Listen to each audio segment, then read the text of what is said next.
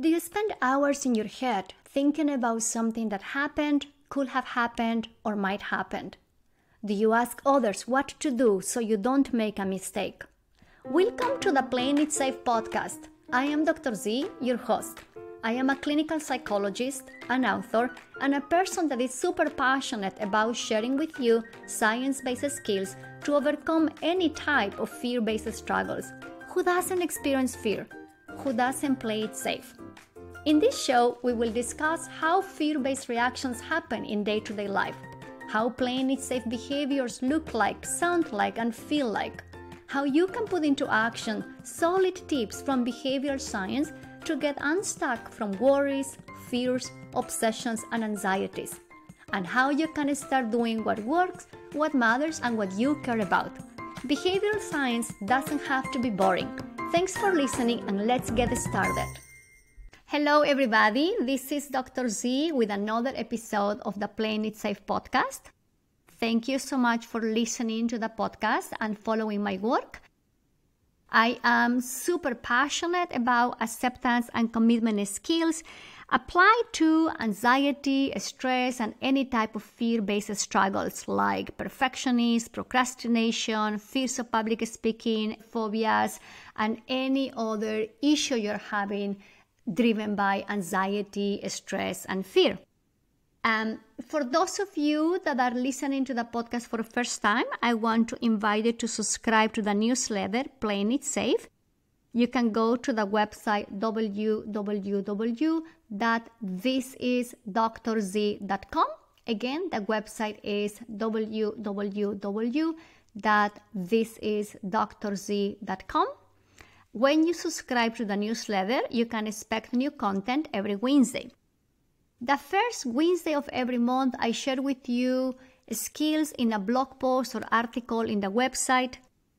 The second Wednesday, I share with you skills in a solo episode in the podcast. The third Wednesday, I share with you an interview with someone that has a specific expertise in acceptance and commitment skills applied to different areas like sports, organizational psychology, parenting, and many others. And the fourth Wednesday, I share with you curated resources that could be helpful to you. I started a newsletter in May 2020 with 0 subscribers. Today, I am super happy to tell you that over 7,000 people receive the newsletter every Wednesday. So if you haven't subscribed yet, please go to the website www.thisisdrz.com. Now, let me tell you about today's episode.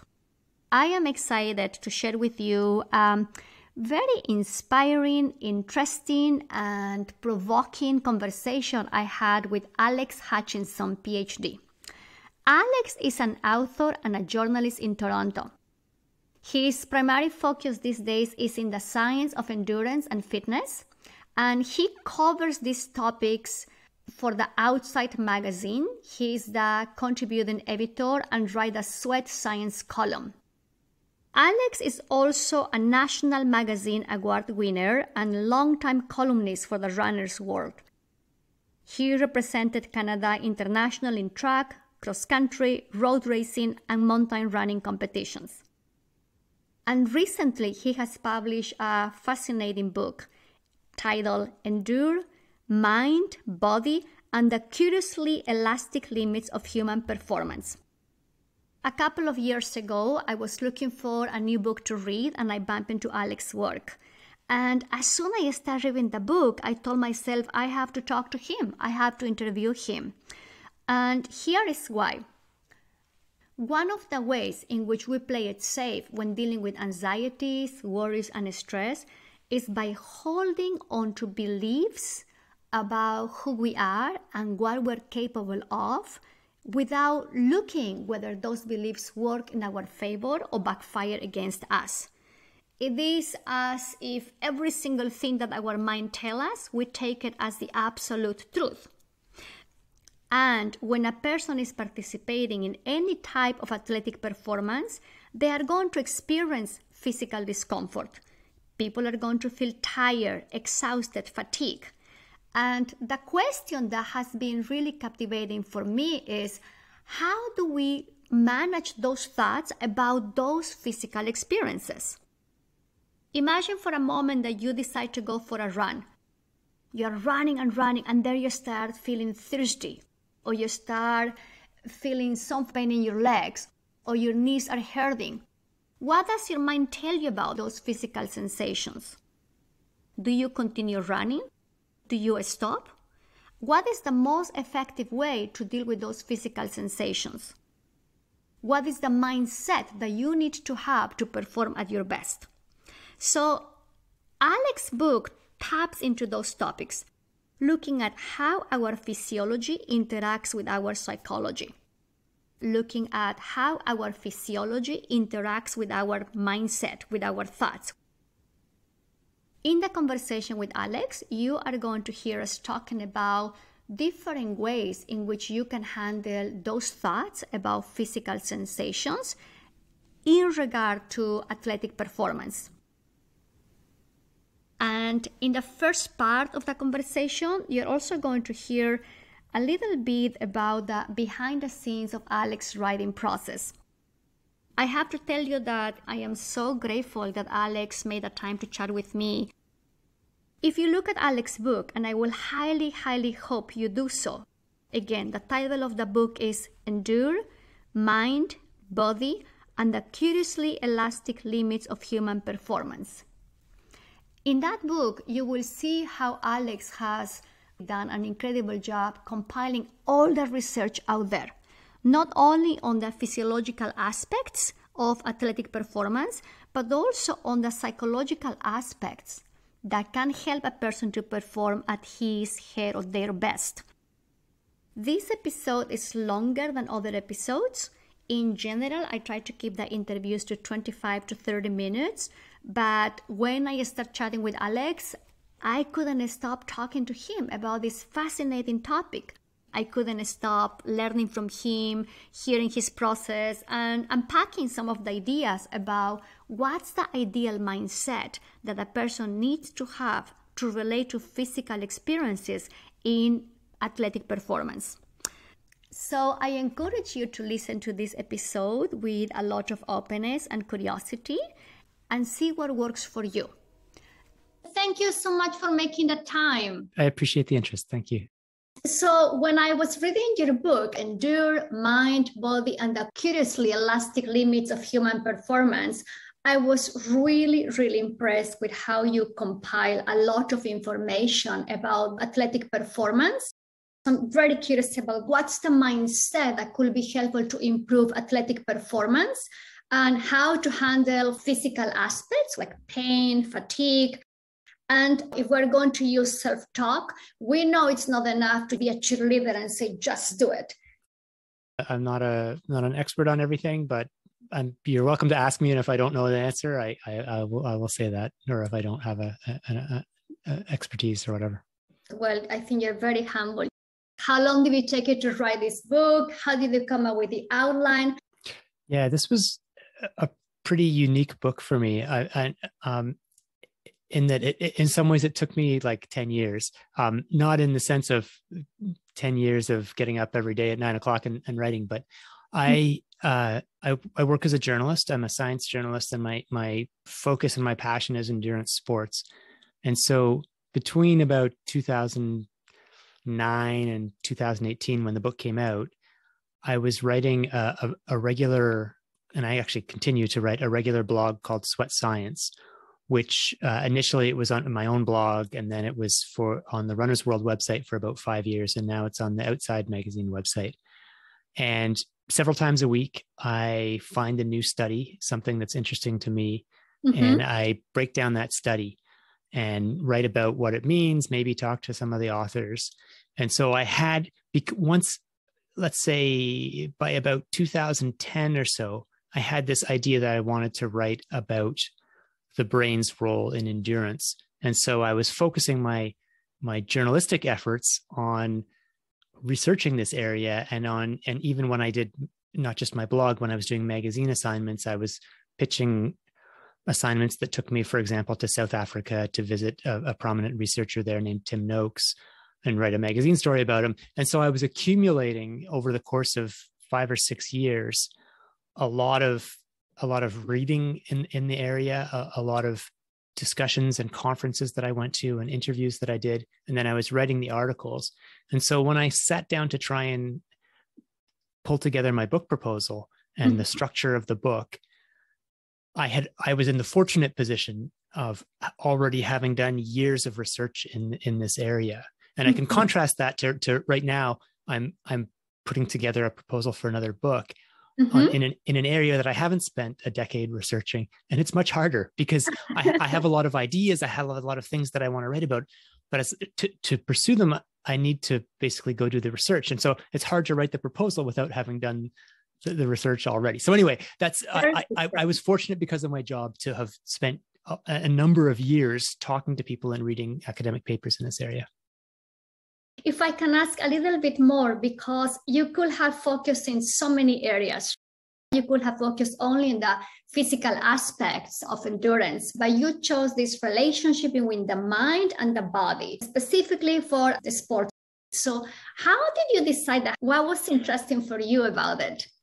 Yeah, there's a couple of things there. One is I read a particular scientific paper back in maybe 2006 or so, no, 2007 or so. It was that particular paper was about thirst. And it was posing the question, does thirst have a negative effect on athletic performance? And that seemed like a really stupid question to me because of course it does. And the author, who was this guy, Tim Noakes, who is a researcher in South Africa, made the case that actually much of what we attribute to thirst, many of the effects that we attribute to dehydration, to not having enough fluid in the body, are actually the consequence of our brain monitoring our fluid and believing that we might be in danger of running out of fluid. And so there's a mental state of being thirsty versus a physiological state of being dehydrated. And this kind of blew my mind because I'd never considered that thirst could be at all controversial. I read some more research by him and realized that this was one facet of a much larger discussion of when you hit your limits, to what extent is it because you're like a car and your wheel is falling off or you're out of gas? And to what extent is it more of a nuanced kind of your brain is deciding that you're approaching your limits? And so that was interesting to me scientifically. I didn't feel like it had been discussed in many of the books. I had read many books about the sort of the science of running or of endurance, and that hadn't been discussed very much. And it also resonated with my own personal experience. I was a competitive distance runner with the Canadian national team, and I had some very bizarre experiences, some of which I recount in the book, of situations where I thought I was really fit and didn't run well, but conversely, other situations where I didn't think I was necessarily fit and ran better than I expected, thanks to things that affected my mindset. And so because I'd had that experience, and then I saw this research that I felt had been not really discussed very much, it sort of seemed like, by 2009 or 2010, I was like, this is a great book, I need to do it. It then took a long time, but it started with my own personal interest. Yeah. I remember the first time when I ordered your book, I started reading the first chapter and I was like, oh my gosh, mainly because I can see how much you have compiled all the research that has been out there. It's beautifully put together in a storytelling format. So I had to pause because it literally blew my mind. The first chapter was like, oh my goodness. And then I took my time reading it. And I really appreciate what you're saying. You really did all the work out there.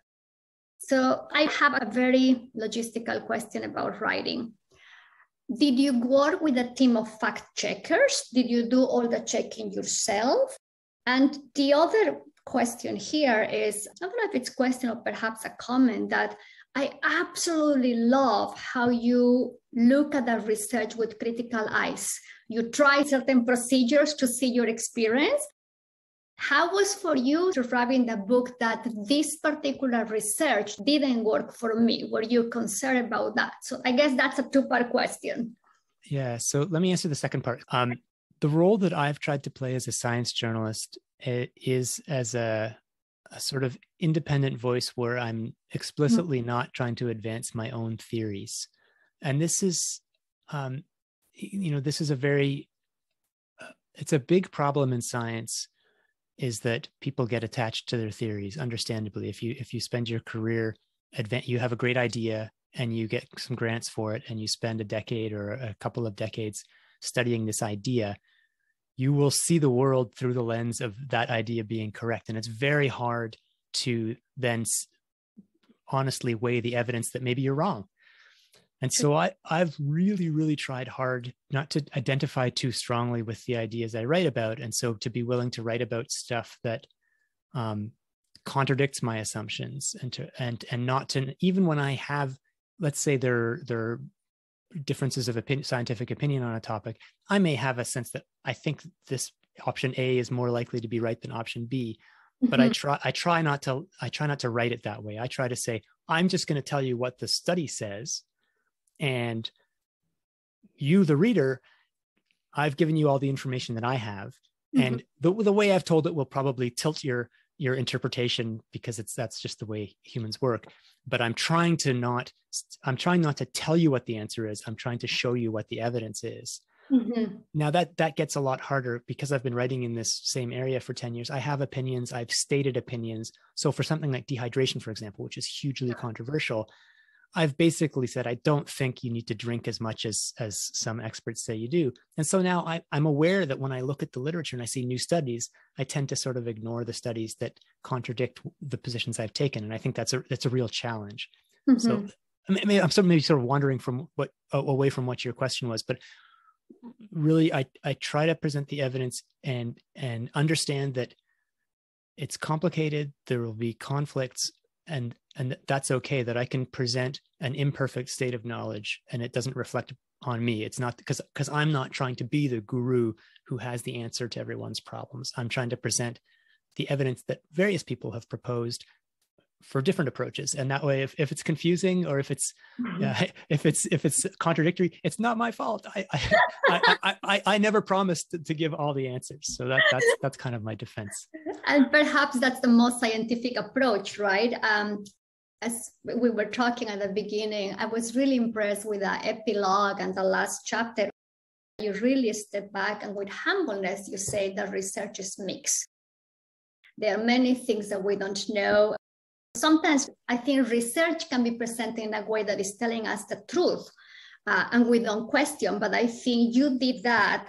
If I can ask a little bit more, how did you practice non-attachment to some of ideas or opinions you have? Because, I know for me as a human being, once my mind holds into a theory, a hypothesis that makes sense, of course, my mind keeps going on with that.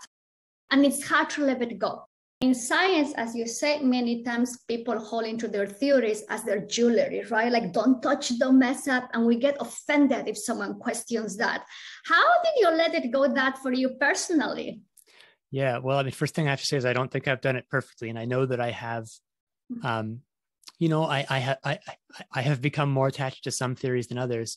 And if it's true also that if you look at, if I'm really honestly or analyzing this, I would say some of that depends on, I interview people. Some people are nice to me. Some people are really rude.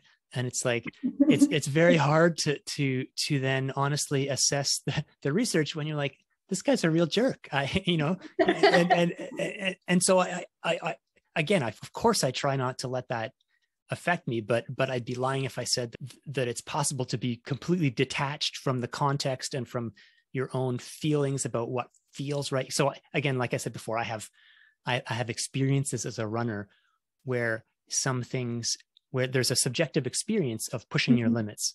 And there are some theories that seem to describe my subjective experience really well, but that's a terrible way of deciding whether something is true.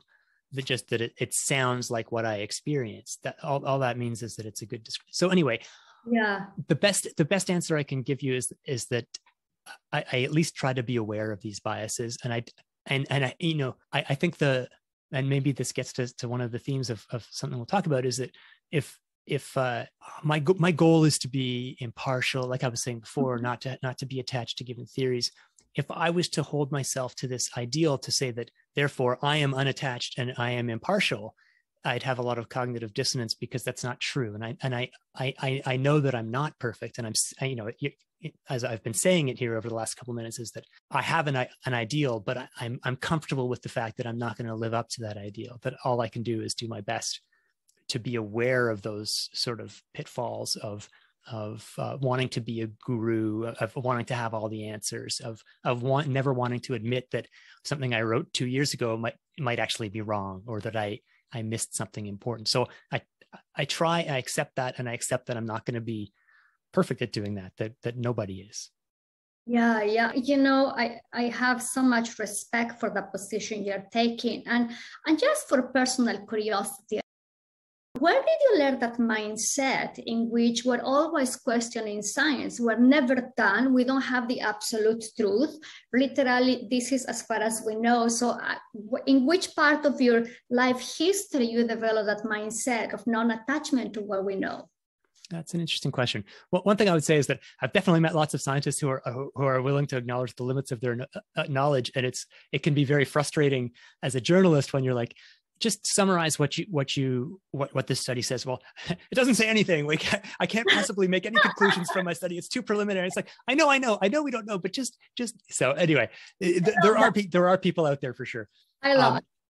For me, if I was really like delving into my own past, I would say, or my own upbringing, one thing I've thought about a little bit is, my dad was I guess I would describe him as an ethicist. He taught at the University of Toronto, where I live, in the Department of Religious Studies, and his field, or his specialty, was trying to reconcile how you have a public debate about, or how you have a debate among people who have different fundamental beliefs. So it's one thing if you're arguing with someone who comes from the same background as you about some important thing, and you share the same fundamental assumptions about how society should work. But it's much different if you have a group of people. So, for instance, he actually started out as an oil field engineer, and then returned to school to study ethics and theology. And so one of his big case studies, he wrote a book about this big debate in northern Canada on whether to build a pipeline through a remote area of the Canadian Arctic, which was land that was very important to the Indigenous peoples there. So how do you have a debate between engineers and economists and Indigenous people who have completely opposing, or not opposing, but just different views on what's important or what we take for granted?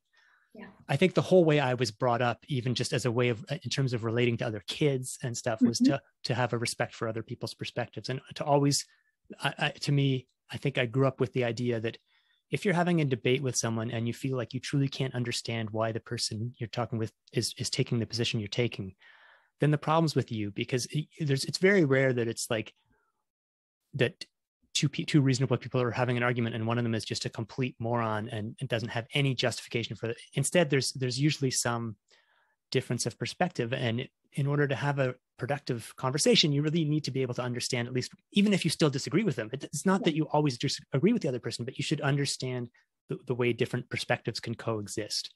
And so as a science journalist, again, I'm comfortable with the fact that there are different perspectives on problems, and that for a lot of them, there's no easy, it's not like, oh, tomorrow there will be an experiment that will tell us once and for all that this theory is right and that theory is wrong. In a lot of fields, conflicting theories will coexist for many, many years, decades, because it's very hard to reconcile these things. And you have to be comfortable acknowledging that this guy in camp A has very strong feelings about the nature of reality, and this guy in camp B has also very strong feelings. They disagree with each other, but there may be elements in both of their perspectives that are useful and correct. And when encountering that and holding that dialectics or that complexity of reality, right, which you handled so beautiful, did you have anyone getting upset with you because you wrote something on the book? Any reactions like that? You did a beautiful job in every single chapter, the chapter on pain, physical fatigue, looking some of the contradictions of the research. I did have some criticism after the book came out, or even before the book came out, on some of my journalism. There was a handful of researchers who feel that I didn't represent their work accurately or give it sufficient credit. Mm-hmm. And and again, I've obviously reflected on this, and my feeling is they're mostly upset because I did give credit and time and explanations to some of their rivals, who they disagree with, who they feel are getting more credit than they deserve. Unfortunately, there's no referee that I can say appeal to and say, look, here's what the literature says. Here are the interviews I did. Here's what people told me, and here's what I wrote. You decide whether I did a fair job. I've tried to reach out to them online and have some discussions. I think it's safe to say we'll never be sort of guests at each other's Christmas party or anything like that. But yeah, I mean, it's actually just that one small group of a couple people who feel that way that I've heard from. I'm sure, you know what, like the other thing, I guess as a more general point, what I will say is, because I'm a journalist in a field and have been in the same field for more than a decade, I cover repeatedly some topics, and sometimes I'll see a study about some topic that is of interest, and I will hear again after that article comes out. I'll get an email from a researcher saying, "Oh, yeah, I saw your article about this. You might be interested in this paper that I did." And I'll look at it and I'll realize, this is a paper from 2 years ago that makes basically all the same points as the paper that I just wrote. And that puts me in a sort of awkward spot, because I write for a publication. I can't pitch to my editor, "Hey, that article I did last week? How about I write another article that says exactly the same thing in order for me to be able to give credit to someone who was doing some research in the same topic?" So I think that I imagine that when I'm getting, and these emails are almost always 100% polite. Nobody is like, very few people are having a tantrum and saying, "Hey, why did you ignore my paper?" But I'm sure, I know in their shoes, my feeling would be, "Oh, that's kind of too bad that I did this original thinking and now someone else has done a similar paper and they're getting the credit." And the truth is, there's thousands of papers coming out every month. And so it's impossible to sort of drink the entire fire hose and make sure you're always catching the first paper on a topic. So again, going back to acceptance of imperfection, I feel bad that when that happens, and I appreciate that the scientists usually are gracious about it. They're letting me know that they are doing research in that field. And I'm feeling bad that I didn't see their original paper. And if I write about it again, I'll hopefully remember to give due credit where it belongs. But it's definitely, scientific credit is a difficult topic, not just for journalists, but for scientists too. There's arguments about which papers are being cited by whom, and then who ends up getting credit in the public perception. And these are debates that have gone on for a long time, but it's definitely something I think about, and I try to do my best, but it is also a very difficult task to make some mistakes on now and then. Definitely a very complex task, right? I think along those lines, given that you needed to submit that book and you have been studying this topic like 10 years for a while in many, many levels, when did you know that your book was done? Like, I'm imagining, you have all the data, you're reading the papers, and at some point there is always a possibility that what if there is another research? How did you make that decision? Yeah, I mean, the harder part, to be honest, was to know when to start the book, because by 2012, I was like, I have a ton of research. I should write a book. Right. But what will be in the book? Okay, let me start poking around and think. And so it really took me probably 3 years of saying, this month I'm going to write my book proposal, before I finally, because I didn't have a deadline. It was just like, okay, I should write a book proposal. Okay. And every month new studies were coming out, and every month the contents of the book were getting more and more interesting, because it was a very active area of research. It was in that decade, that was when this research that I wrote about, I think, really flourished.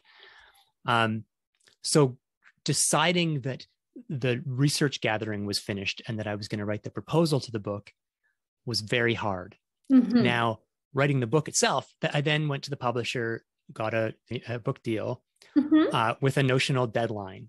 And once I had a notional deadline, then it's no longer a question of what should I put in the book. It's what can I do before the deadline comes. And I ended up extending the deadline by maybe 3 months. From what I understand, that's sort of like that's on the low end of what authors usually do. So I kind of like, I said, I'm going to do it in 12 months. And the publisher said, you're going to do it in 12 months. And we both knew that 15 months would be a more realistic time scale for that. So the one interesting wrinkle that happened is I was a long way through the book. I can't remember. I would have been almost finished the book when, let's say I was halfway through the book when I got an offer or an opportunity to report on Nike's big Breaking 2 project, the attempt to break a 2-hour marathon. And at this point, I had already locked in the structure of my book. I had written probably more than half of it. Wow. And I thought, wow, here is this real world thing where there's this huge corporate initiative to try to push back the limits of human performance. And here I am writing about the limits of human performance. What am I going to do here? So for those people who have not read the book, the way I ended up doing it was I had the structure of my book in 3 parts. Yes. And then I basically told the story of the quest for a sub 2-hour marathon in 4 interludes: before the first section, after the first section, after the second section, and after the third section.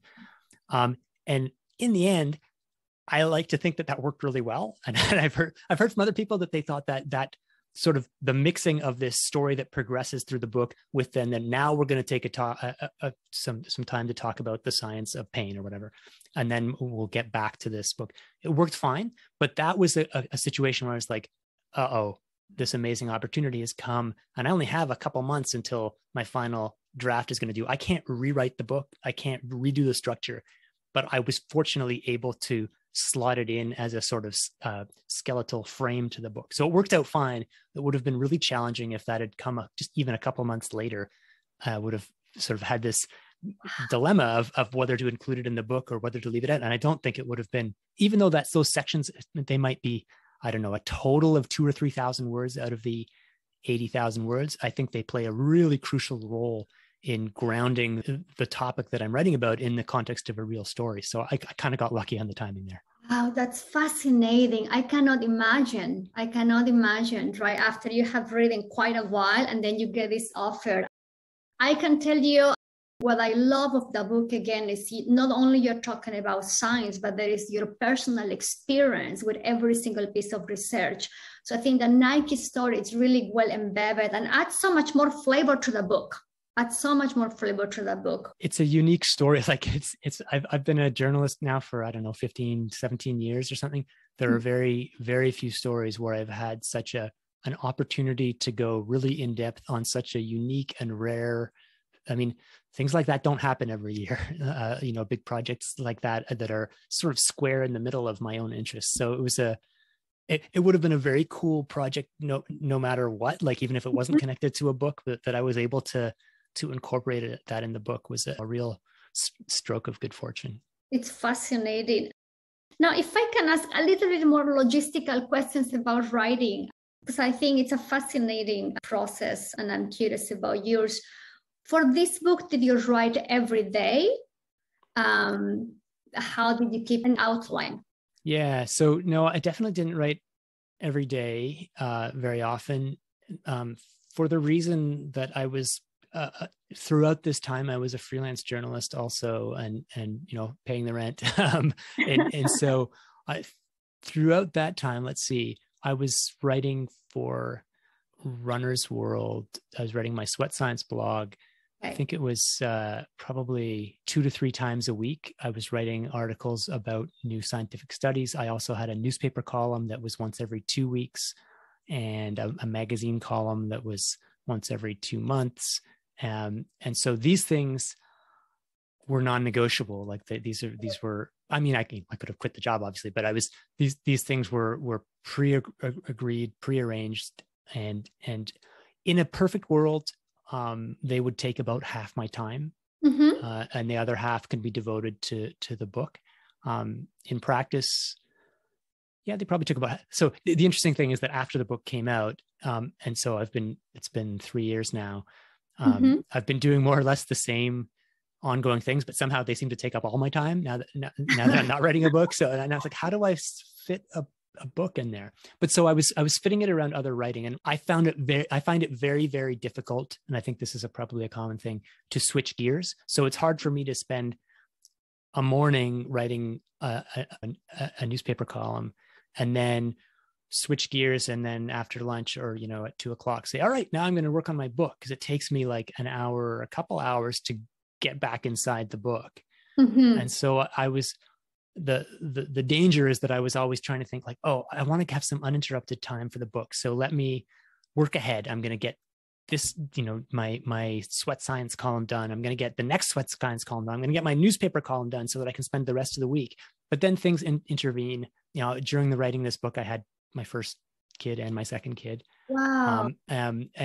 Things get busy, and then all of a sudden it's like, oh, the week is over, and I'm only where I didn't do any book, because by prioritizing the small discrete things that I thought I could check off my list, I was always leaving and only wanting to work on the book when I had big chunks of time. It's much harder to find big chunks of time.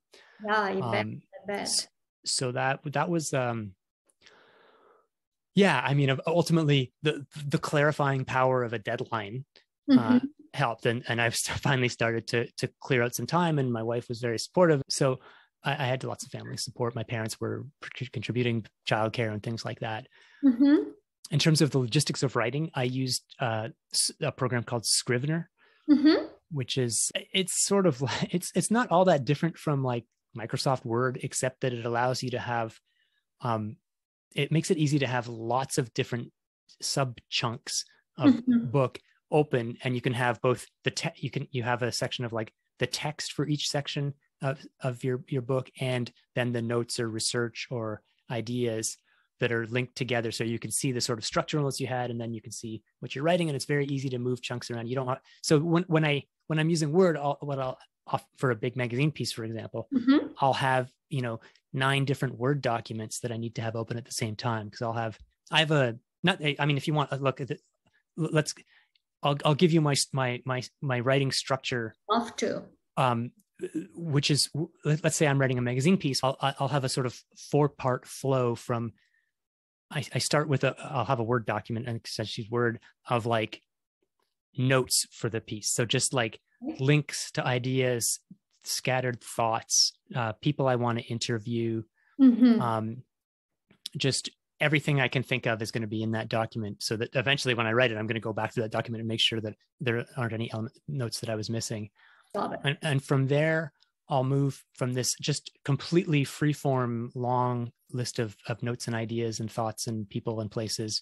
I'll move to what I call the elements, which is, okay, from all these notes, what are the important parts that I really want to get in there? What are and elements might be scenes, they might be themes, they might be people. And so I need to get this person in. I definitely have to have this scene that I reported. I definitely need to have, so it's not just the rough notes. It's like, these are the blocks of the story. And then from the elements, I'll move to the outline, where I'm like, now I'm going to take these blocks that I put in the elements, and I'm going to put them in order. And I'm going to decide how, and this is really maybe the key part is figuring out the structure. So saying, this is how I'm going to open. This is where I'm going to explain what the story is about. And this is the order in which I'm going to bring these pieces in. And then from there, once I have that, writing the draft feels much less onerous, because I'm not just staring at a blank screen. I just know, oh, I have to write this block, and it has to lead me to the next block. And I know what the next block is. Write that block, and it's going to lead me to the next block. So I have those sort of going from just unstructured notes to elements, each of which are important, to outline, which is in order, but not writing prose, and then to the draft. Got it. And when I'm writing the draft, if I'm having trouble, if it's going slowly, I stop capitalizing words, because when you're writing, I often get hung up trying to have the perfect sentence. And so if I say to myself, I can't think of what the perfect sentence is right now, but I know roughly what it's going to say, so I'm just going to write this sentence down without any capital letters, so that I know it's not going to accidentally get included in my final draft. And then I find I can write it about 5 times the speed when I stop capitalizing. And then later I'll go back and turn that uncapitalized stuff into the final product, and often I find that I don't have to make many changes, because once you've unblocked and stopped fretting about the perfect word, it just comes out fine anyway. But that's something that for me, in terms of my personal, factors that slow me down, I find if I stop capitalizing, that allows me to sort of stop worrying about things. Got it. Sometimes people get very attached to the outline. Once they have the outline, it's like, this is it. How is for you? I'm like that. I don't recommend it. I don't suggest that this is a good thing, but it's, I find it very hard to be like, oh, I mean, sometimes you recognize like, this just isn't working. This is not the flow. I need to get to this. Often when I'm writing up the draft, I'll realize that one section wants to end. There's a natural way of ending one section that leads to a different section, which is not the section I had planned next. So you can shuffle those blocks around a little bit, but in general, I actually, that's one of the reasons I try to be very careful and methodical in constructing my outline, is that I know that I'm predisposed not to change it, that for more or less once I write it, it's unlikely to change. So if I get it wrong, if I have a bad outline, it's going to really slow me down, because it's going to take me a long time to realize that the outline's not working. Got it. Yeah, it's great to be mentally flexible. There's a big debate. I remember when I was in journalism school, one of the things they talked about was like the two schools of writer, one of whom spends 50% of the time on their first sentence, which is kind of me, and they want to get it right. They can't write anything. And I think there's a quote from, I don't know if it's Susan Orlean or something, that once you've written the first sentence, everything else is inevitable. You've set the tone for the piece. And the other room is like, forget the first sentence, just write your piece and worry about your first sentence afterwards. And I can't do that. I'm definitely I really fret over getting the opening right, because I think that's really important. And I seldom go back and change it dramatically. Sometimes I do. Obviously, sometimes you realize that actually this opening isn't working. But I tend to try and get my outline nailed down, and then I write it. And as I go, I seldom go back and make huge changes, which isn't, again, is not like, this isn't advice. It's just sort of, this is the reality of how I tend to approach things. Yeah, no, I love to get the behind the scenes of how you come up with a book. And I was super curious about the writing process. So thank you so much. If it's okay, let me switch gears, because I have other questions about the mindset that could be helpful to improve athletic performance. The book is structured in 3 parts: mind and muscle, limits, and the limit breakers. And all of them are fascinating. Learning about the complexity of science was super cool. I think there is a whole industry in the 90s that was built around positive thinking and positive thoughts. And somehow in the sports industry, that has translated as tell yourself you can do it, which I'm a renegade against. I don't think there is anything wrong with thinking positive, but the context in which we do it, I think it's very important. Many times positive thinking can be used as a form of thought suppression, right? Like if I'm walking in the streets and I have the thought that, what if I don't make it in this job interview? Or what if I don't do a good job when I'm talking to Alex? Positive thinking will be like replacing my mind with something positive and telling myself all the good qualities I have. So that research has been very clear in the impact of thought suppression. We know that the body feels tired. We know that we experience fatigue. We know that we get thirsty. But we also know that the mind is going to come up with some thoughts about how to handle those physical experiences. I am curious. In this book, you basically dig a lot into three variables or 3 ways of look at our mind: self-talk, brain endurance training, and electric brain stimulation. I am curious, what would you say are the key points that are important for any professional athlete that needs to keep in mind?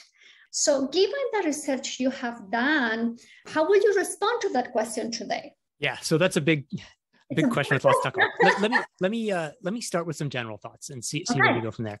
I agree with you that you can't just, that it's not productive if you're feeling bad to just say, I feel good, right? Like that's not useful. And it's not realistic. If we feel bad, we know we're feeling bad. It's true. One thing that I think is worth maybe distinguishing is the difference between feeling not very good and having thoughts that are not true, or that are demonstrably, that let's say if you're thinking everybody else is way faster than me, and nobody else is feeling how I'm feeling terrible. Everyone else around me, this is so easy for them. Yeah.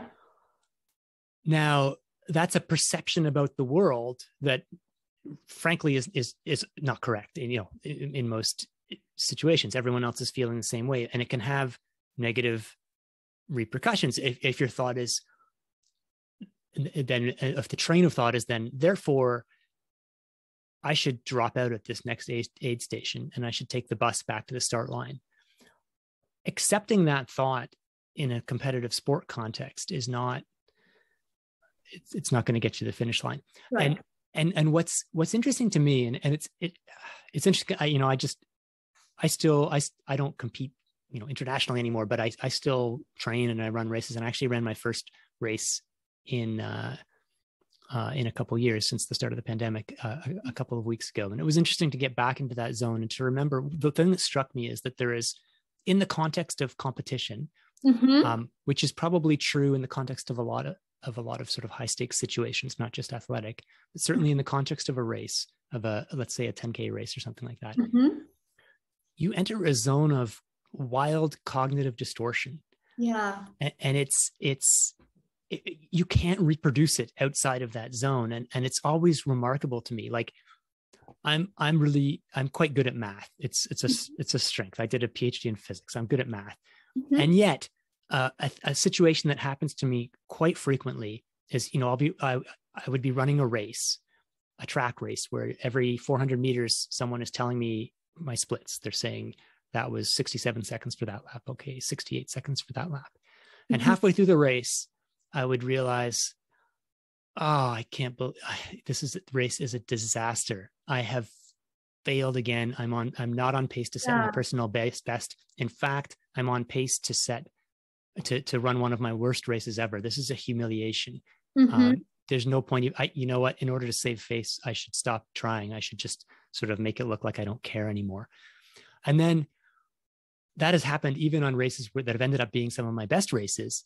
I've sort of struggled through them. And then with maybe a kilometer or two to go, I've suddenly realized, oh my God, I can still set my best time if I really speed up now. And it makes no sense. And I'll realize afterwards, it's like, I was somehow doing the math wrong in the middle of the race. I was distorting, it's not necessarily that I was saying 2 + 2 is 5, but I was projecting and saying I'm a few seconds off my pace. Therefore, there's no way I can set my personal best time. I've failed this race. And so in a lot of cases, I think when we talk about self-talk, there are these responses that happen under stress to cues that are repeated every time not every time, but frequently, every time you race, or many times when you race, you're going to encounter a lot of familiar scenarios, and we have familiar trains of thought that are overwhelmingly designed to say, you know what, why are you punishing yourself like this? Just, it's not, you're not going to win. Stop. And so it's not so much about saying, I feel great. It's about saying,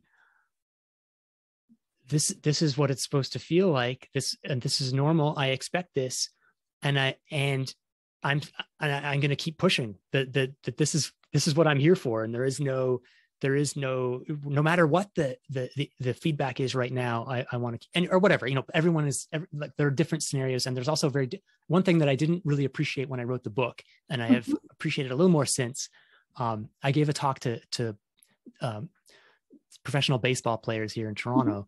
And one of the sports psychologists who works with them afterwards was like, yeah, that's an interesting talk, but like motivational self-talk, which is the subset that is relevant to endurance, is not all that relevant to baseball players. Convincing yourself that you feel great is not necessarily what you need if you're trying to hit a 90-mile-an-hour fastball.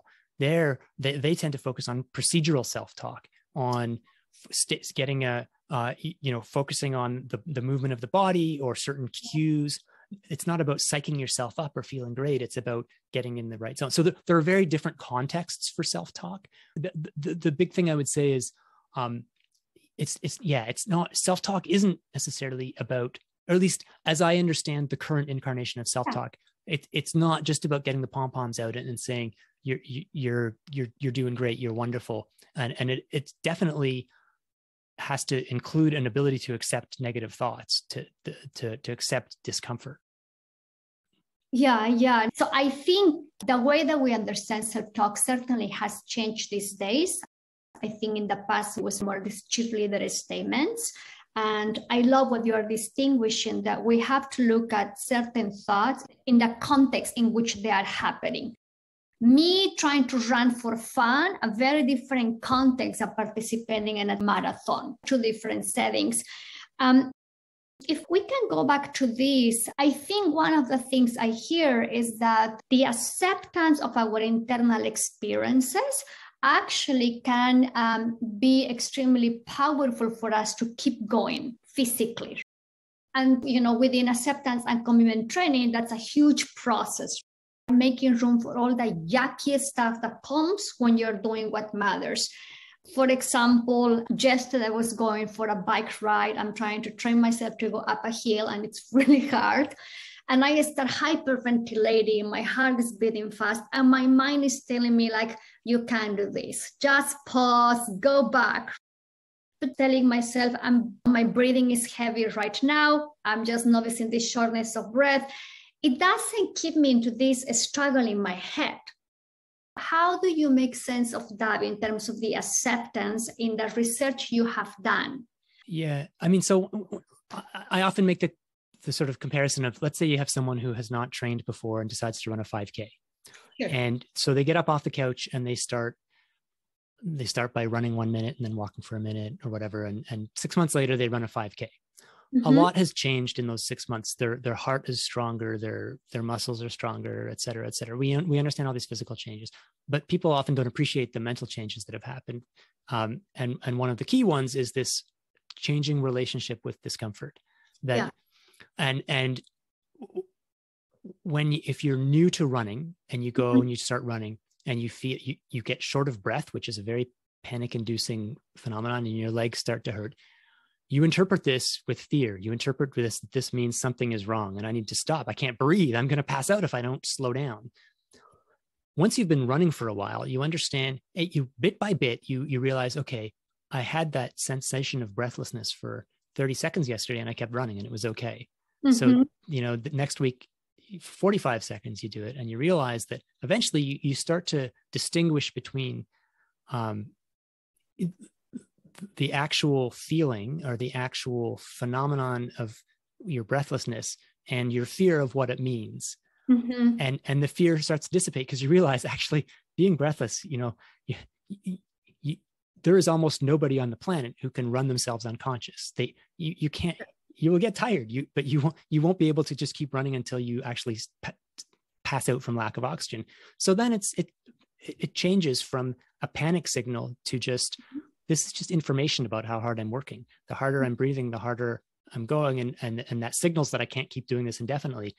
But the feeling itself is nothing to be afraid of. And so you start to, that feeling becomes something you accept. And at a certain point, for a lot of people, it becomes something you seek out, because you know that you're trying to get fitter. You're trying to improve yourself. You know that if you're training and you're feeling this discomfort and this breathlessness and this sort of lead feeling in your legs, this is precisely what you set out to do. You're having a good workout and you're getting better. And so you've completely changed your relationship with this negative sensation that filled you with fear when you started out. And so, yeah, I mean, I think that this is a microcosm of how people learn to reframe their thoughts organically. Yes. But some people do it better than others, and some people can benefit from specifically thinking about, okay, what am I thinking? What is it that's causing me, discomfort or fear or whatever when I'm in this situation? I think one of the things that I encounter in my work is that once we have experiential knowledge, that shifts our beliefs. Like it happens organically, exactly as you're saying. But I think the challenge, what I have here sometimes, let's say that you're playing tennis and you are afraid like, oh my gosh, I'm not hitting well. Then they're going to kick me out of the team. I'm going to lose. So what do you think, based on the research you have done, what will be an effective and workable way of handling those thoughts? What will be the self-talk there that may be more effective, in your opinion? Yeah, it's an interesting question. I actually wrote about a study where they evaluated the self-talk of marathoners and badminton players, and then used machine learning to sort through all these statements to see if they could distinguish between a marathoner and a badminton player. And they could, because there's two very different focuses. Both of them were overwhelmingly negative. Interestingly, both marathoners and badminton players are very hard on themselves, and they're thinking, I just don't have it today. My game is terrible. I'm running terribly. And we could debate and discuss whether that's a problem or whether they should be more positive. But for the tennis player, this gets into, I want to be careful claiming that I know what to say, because there's a really big literature on skill-oriented things like tennis, where if you're, for instance, focusing internally versus externally, are you focused on, what you're doing to the ball, or are you focused on what your arm is doing to make the ball do something? And so, and there's also another body of literature on novices versus experts. So if you're an expert in a domain, then the best thing you can do is let your autopilot take care of that task, because you've optimized that. And so if you try to, the essence of choking is taking a skill that you know well and trying to break down. It's like I have young kids. So the best example for me is teaching someone to tie your shoes, tie their shoes. I know how to tie my shoes. I tie them very easily with no effort. But if you break it down and say, what are the 7 steps to tying your shoe? It's like, oh, wait, now what do I do first? Do I go over or under? Or then does it go around? Or which loop do I make the hand with? I actually don't know the steps to tying my shoe. So if I force myself to over focus on the technical process, I become less fluent in that process. So for tennis players, there's a whole bunch of considerations about what is the right thing to do, but focusing on yourself and focusing on your fears and the consequences of those fears isn't productive. I don't think would be productive. So I guess maybe what I would assume is that if you're able to just say, yes, I'm feeling that. I'm feeling worried about how I'm playing and what the consequences may be, without fighting it, but just acknowledge it, let it go, and then move on. That seems like the best approach to me, as opposed to saying, no, I'm good enough. I'm smart enough. I'm strong enough. The coach knows that I'm a good player. So even if I have a bad game today, he's not going to kick me off the team. I think I agree with what I think you're saying, which is that's not having that debate with yourself in the middle of battle. I don't think is useful. Maybe there's some role for, outside of the context of the competition, thinking about why you're having those thoughts and trying to interrogate those thoughts and thinking about other things you could be thinking about. But yeah, I don't think you can fight that battle in the middle of your tennis game. Yeah. I think in general, I don't know if you agree with this, but what we have learned so far, at least, again, all this within the research of behavioral science, is that in a given moment, going into these mental bubbles, trying to prove our thoughts wrong, trying to find the evidence for or against, and in a high stakes situation actually creates so much mental noise that keeps me stuck in my head while the situation is happening outside, or it drives more avoidant behavior. So, and I think for what I read, again, my understanding is that's something you have witnessed to some degree, that there is the acceptance of these thoughts can be much more empowering for people. Would you agree with that? Is that a fair conclusion here? Yeah. I mean, on both points, that first of all, that you can't fight it. So even if it would be beneficial to win that argument with yourself, it's not, you can't, you're just going to be stuck in your head arguing with yourself. So in terms of the self-talk context, what's the most useful when you have that thought? What's the most useful thing to say to yourself? It's like, yes, that's how I'm feeling. Remember to pivot to my right for the forehand and make sure to get topspin, or this opponent doesn't handle it well when I get my shot deep or whatever. And they focus on the process on the outside. Don't even agree to have that argument, and just, that's how I feel. That's fine. This is part of tennis. That's right. Like, I'm feeling X, I'm sensing X, or I'm afraid of this. And the other aspect, if it's okay, in terms of motivational self-talk, I love what you mentioned moments ago, that when you were giving this talk to, I think, baseball players, there was this comment about focusing on the procedure. So we know that sometimes people tend to visualize their future self, their future life. The challenge is that what we have seen in behavioral science, again, is that it's actually counterproductive for people to have that visualization of the outcome, because you don't have control of the outcome. But however, visualizing the steps that you need to do is much more effective. If you want to take a trip to Hawaii, imagine you're sitting in front of that computer trying to book for your tickets. So visualizing that procedure that you need to take for a certain outcome, much more effective. How do you see that in the context of what you have studied? Yeah, it makes me think of an interesting book that I read. I think it came out this spring, called The Genius of Athletes, which is by a sports psychologist and a colleague of mine, a sports science journalist, Noel Brick and Scott Douglas.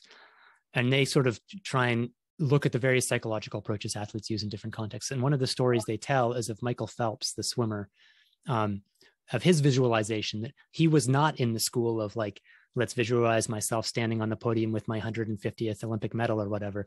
He would visualize things that could go wrong and how he would handle them. What would happen if this happened? And so one of the things he visualized was, what happens if my goggles come off? Can I swim this race blind? And then that happened at the Olympics. His goggles came loose on the dive, and so he had to be able to swim and make the perfect turn and the touch at the end without being able to see where the wall was. And but he had visualized it so many times that, first of all, he was able to swim as he expected, but also he didn't panic because he had been through this negative situation before.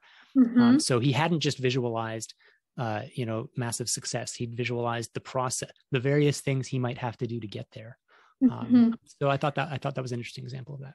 Fascinating. How do you see that? Because sometimes one of the things that happens for people who are more prone to worry, they are going to think about all the what if.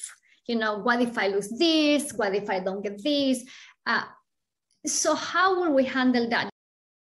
In the work I do, we try to distinguish what is a productive worry versus unproductive worry. Because the mind will come with hundreds of what if thoughts. Now, sometimes people will try to prepare for all these what if thoughts, which in some way, this is what Michael Phelps did. But it didn't work for him. It was effective. What is your take on that? I think that, and this is the sort of general truth that I would say about all these discussions, is that they're so dependent on the individual. And so I know, like in the sports psychology world, there's a sort of outmoded now, I don't think people talk about this anymore, but there was the arousal curve, where, you have to get psyched up enough to perform at your best. But if you get too psyched up, you go back down on the other side of the curve. And so if you're asking like, how should one get psyched up for a race? Well, it's like, it depends where you are on that arousal curve and what the shape of your arousal curve is, because for some people go into races and they're not psyched up enough, and some people don't. So in this sort of positive and negative or fear and worry thing, I think that's also true. So I think Michael Phelps's approach, I don't think would be optimal for me. I was a very nervous racer. I did not need any additional help to think about things that could go wrong. I had that covered. So if anything, I needed to be thinking about, not about things that could go right. I needed to be thinking about what mattered, and that things would be fine. That in essence, that the process was what was important, and whatever would happen, and that I had done my best. That the way I was most able to get at peace with myself before a race was to remind myself that I'm just going to go out and do the best I can. And like I can't control the outcome. So why worry about it? And for me, I was so nervous before races in a lot of cases that thinking about, well, what if my pants fell down or, whatever, that would just be a disaster. I didn't need any, but Phelps had already won, a dozen Olympic gold medals or whatever. He probably had so much confidence and well-justified confidence that it might have been useful for him to think about the ways that things might not go perfectly. It's fascinating what you're saying. I think you have found that acceptance of the uncertainty of whatever happens that was helpful to you. In the past, some of the studies have shown that when people cognitively rehearse what could possibly go wrong, they are training themselves to cope with that situation. But like you, I don't think one size of thinking about this helps everyone. It's so individualistic. It really can backfire for another person to go into all these what-if scenarios. Yeah, absolutely. I mean, ultimately, you need to look at the individual and say, what are the challenges you face in your sport and based on your personality, So I really struggled with this in going back to the book I wrote. One of the criticisms or one of the pieces of feedback, let's say, I got was, oh, you wrote about all these things that might affect performance, but you didn't tell us how to fix them. And that's because ultimately anything I say, how could it apply to everyone, right? Like, okay, something, you take drugs, maybe that'll make you faster. But in terms of the psychological stuff, I really felt uncomfortable in trying to generalize into like, here's the 3-step process that will work for everyone. Because I mean, again, to one of the points you made right at the beginning, this idea of like positive thinking, which is how many people think of motivational self-talk. I often had feedback at, I'd give a talk or something and someone would come up to me after and say, it's interesting, you talk about thinking positively and stuff, but all of my best races have been when I'm angry, when I'm mad about something, I feel like I've got a chip on my shoulder. It's like, yeah, actually, and there is research too, but people have done studies of, how long can you hold a weight up after you've told a story about a time when something made you really mad versus when you've told a story about when something made you happy or whatever, or confident. There is something to this sort of superpower of anger, but it's context dependent, it's person dependent. It's, so it's, I would really shy away from claiming that certainly that I know, the 3 steps that everyone should take before running a marathon or whatever. There's some general ideas out there, but really, like, it ultimately, if you can work either, on your own or with someone to figure out what is it that for you that is helpful or unhelpful, and then how can you address those things? Yeah. No, I think, again, for me, your last chapter was very, very moving. I think you mentioned that you are talking about a book and there is a woman that approaches you and she said, you don't believe it. And it looks like that question really got you thinking a lot. Do you mind sharing a little bit that moment? Yeah. This was I guess in the months after the book came out, I was giving a talk somewhere and a woman put her hand up and asked about the last line of the book, which is something along the lines of, in terms of pushing back the limits of performance, I say something like, there's more in there if you can believe it. That last chapter is called Belief. And my conscious intention with that last line was to say that belief, self-belief or belief in your capacity has an impact on performance. So if you can believe what you're in your ability to do something, that's going to help you push back your limits. But the way she interpreted it was, you've written about all this, psychology research, but you don't really believe it. If you can believe it. And I thought about it and I was like, I think she's right. I think she's, it's not that I don't believe it at all, but that it's a hard fit for me. My interest started with physiology. And I was very skeptical of the psychology even of the sports psychologists that we had when I, on the track team I was on in the 90s. I just didn't make sense to me that it could matter. And so it's been a long road for me to sort of to come to the conclusion that, yeah, I think it does matter what's going on in your head. I think that does influence what you perceive as the limits of your performance, whether they're physical or, in a more general context. It's still another step from there to say, therefore, here's what you should do. So I guess I would describe myself as still on that sort of journey of trying to figure out what I do believe and what we can do with that in a practical sense. It's a beautiful story. Again, for me, it's very moving to experience your humbleness with this topic. Maybe because I'm very annoying right now, maybe we can agree that acceptance is the main process. I think it's an important one. It's a precondition. I can speak from the perspective of endurance sports, of endurance running. Mm-hmm. If you can't accept discomfort, your career is over. Because I talk about this a little bit in the chapter on pain. A scientist in Germany said something along the lines, but look, if you're a great soccer player, if you're a Maradona, you can believe that it's possible to be a beautiful artist on the pitch and without suffering. But you can't, if you're a marathoner, you cannot believe that there is anything you can do that doesn't involve suffering. That's the nature of endurance sports. So step one to pushing your limits is to accept that it is going to hurt. Nobody on the start line of a marathon who's trying to run fast can be under the delusion that it's not going to hurt. So acceptance is really important. What you do with that acceptance then is interesting, and how much you're willing to accept and how you handle it at mile 20 or mile 22 when things really start to get unpleasant.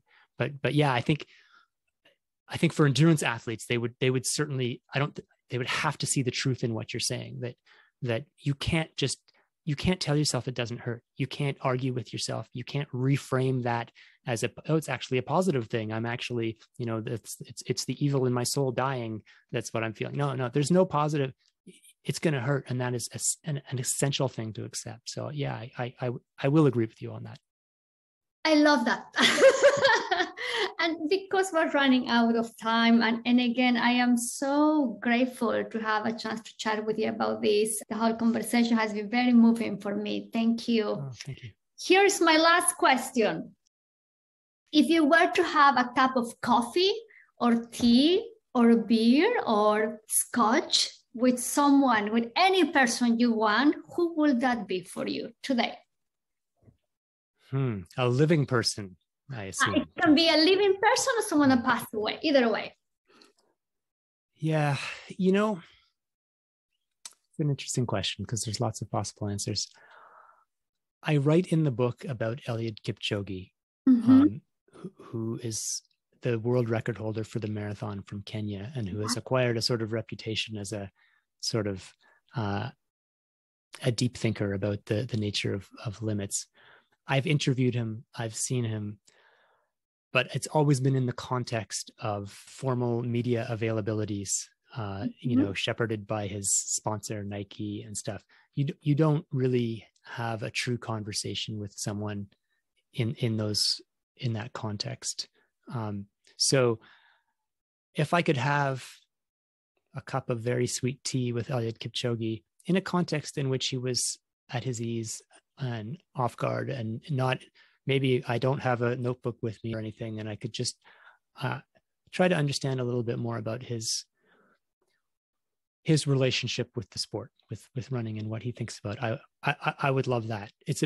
He's now famous enough that such conversations probably very rarely happen for anyone. But so this is, if we're having fantasy conversations, it would be an unscripted and non-media specific cup of tea with Eliud Kipchoge. I hope that conversation happens, and I hope it's not a fantasy conversation. Thank you so much again. I'm very appreciative. I hope I can chat with you again in a couple of months. Sure. I really enjoyed the conversation, and thanks for the interest in the topic of the book and also the process of writing. It's really fun to have a chance to discuss that. Thank Thanks for listening. If you like this episode, I will very much appreciate it if you will subscribe and share this podcast with your friends. And if you're feeling extra generous, I welcome a review on Apple Podcasts. Show notes of this episode are in the website playingitsafe.zone. Make sure to subscribe to my newsletter so you can receive more tips to stop all types of unworkable playing it safe actions. See you soon!